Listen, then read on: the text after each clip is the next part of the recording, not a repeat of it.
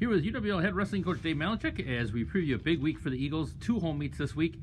Coach, let's talk about the national duels first. Sure. A couple weeks ago, you were off last weekend because of the weather. Just talk about the national duels down in Cedar Falls a couple weeks ago. Yeah, it was great to be back in the Uni Dome there on campus of the University of Northern Iowa in Cedar Falls, Iowa. It was good to be back. It was easy travel for us. We had a great following of our family and friends that were down there with us, and finished up in third place. We were seeded third. We got beat in the semifinals by Wartburg, who went on to win the national championship.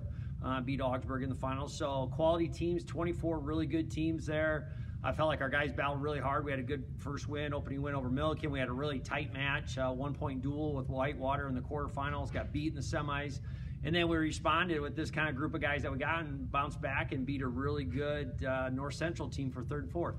Like I said, big week this week. Let's start with Thursday night, right back to Whitewater. You're ranked number 3, Whitewater's number 10. Talk about the WIC match Thursday night. Well, I tell you what, every time we wrestle Whitewater, and just a lot of respect out towards their program and what they're doing. But, man, anytime you get in a duel with those guys, it doesn't matter who's ranked what. It comes down, it's just going to be a slugfest. And you get 2 teams battling out in the WIAC. And here at home, which is nice for us. I mean, it's been a tight duel every time we've wrestled them. And we really hope that, we just got to keep battling and keep getting better. Did we improve these last 2 weeks since we saw them at national duels? And so a lot of ranked guys, a lot of key matchups. You're going to see some rematches, hopefully, of what we saw at national duels. Some of the matches we lost, we got to try to flip a couple of those, and a couple other ones where we got beat really big or got pinned, we got to narrow that decision. So that's really big. And them being ranked 10th, and I think it gives you a little preview of what's going to happen at the WIAC championships, along with Eau Claire in there, and our whole conference. But man, that's the most important date right now on our calendar is Thursday, and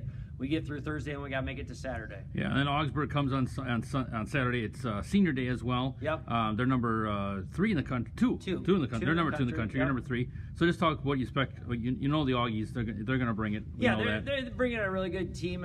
Well coached. They're defending national champs. They were second at the national duels. But I tell you what, it doesn't take much for our guys to remind them. Last year was the worst duel score we've ever had against them. We got beat 33-3 last year.